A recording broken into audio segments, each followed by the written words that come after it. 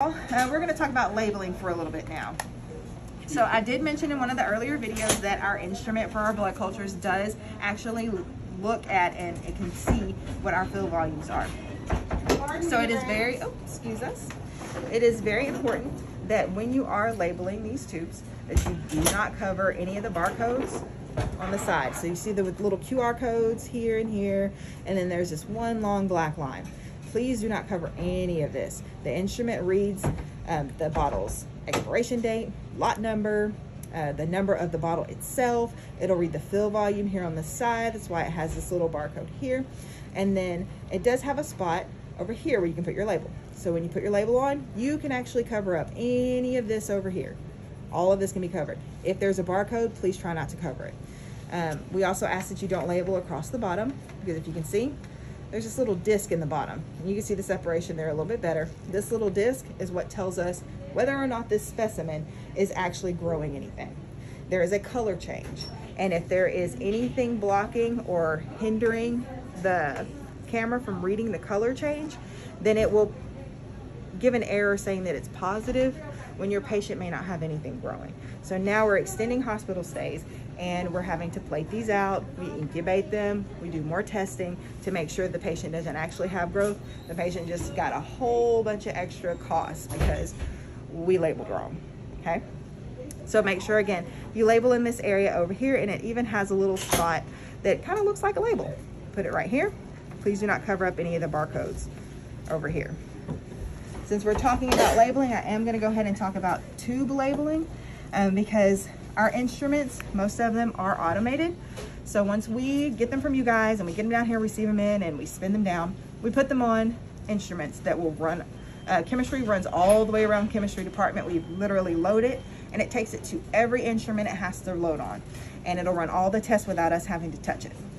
And then in hematology, there is an instrument that all of our purple tops go on, and they're all automated as well. So as soon as we put it on there, it reads the barcode and does everything for us, even gets us our slides and stains them. What we have to have for those is for our tubes to be labeled properly. If they are not, our instruments won't read them, and then we'll have to find them, especially in chemistry when they're on the track and they're going through the system.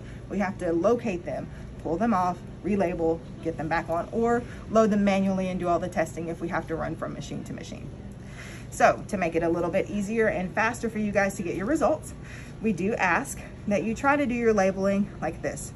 So underneath, if I can show you one that doesn't have a label covering it up, there's a little barcode, a little label on there for the tube itself.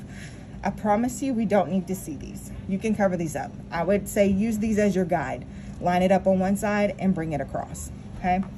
We also need to be able to see this window. There are several tubes that we have to share if we have to aspirate out. We don't want to accidentally stick our pipette into the gel because then we'll aspirate up gel, and we don't accidentally want to mix up any tubes that don't have a separator and pull up red cells and we have to spin it again. So please leave us a window so that we can do a proper separation of the tubes for you guys. And then we also ask that you keep your barcode at the top. If you are using one of the barcodes from Rover, or if you end up having a Cerner label sent up to you and you have to collect it using that, the barcodes are kind of off center. Make sure you get the majority of the barcode to the top. So what you would want to do is put the bottom of your label here and wrap it around. So I think these are all patient labels. If you do send out a patient label, you can stick them on here like this. These barcodes don't matter, we're gonna cover them up, okay? A lot of times what we do get is we get our Cerner label put down here. Well, we can't scan anything because when it goes into the rack is gonna hold the tube about right there. So it's going around the tube system and it can't read the barcode at all because it's covered up. We also have seen these. Please don't do this. Each tube gets its own label. If you're doing a PD tube, I'm not sure if your areas do pediatric tubes, but if you do the pediatric tubes, please make sure that you put all of the pertinent information towards the top. So the top of your barcode would go up here and leave it a little tail. We'll rip it off. Majority of the barcode will be on the tube itself.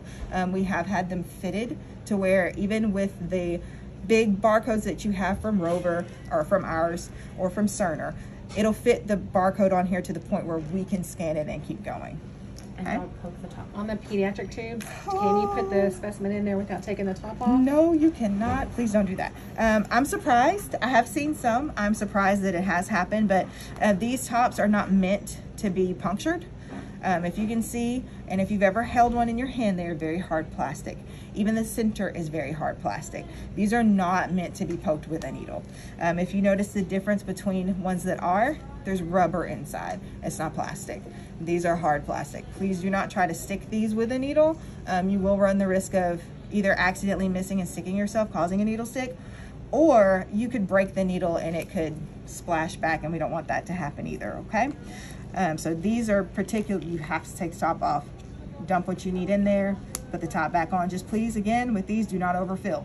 So when you are putting your blood in here, whether it be from a syringe or you actually do a finger stick on a patient, make sure you're not overfilling. They will get rejected if they're overfilled, okay? If you have a tube that's gonna supply more than one lab, do you want more than one sticker on that tube? I do not. You can put one on there, just we ask you put the rest of them in the bag with the sample. When we get them down here, so say you have 3 different accessions on one tube. So you've got an ionized calcium, you have a Chem 8, and then you have a TSH, but they all have different accession numbers, okay? If you put just one of those on there and send the rest of them in the bag with the sample, we will decipher which one goes on what.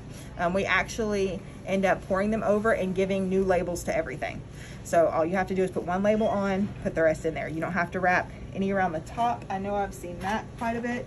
If they're multi-labeled, we get this kind of often.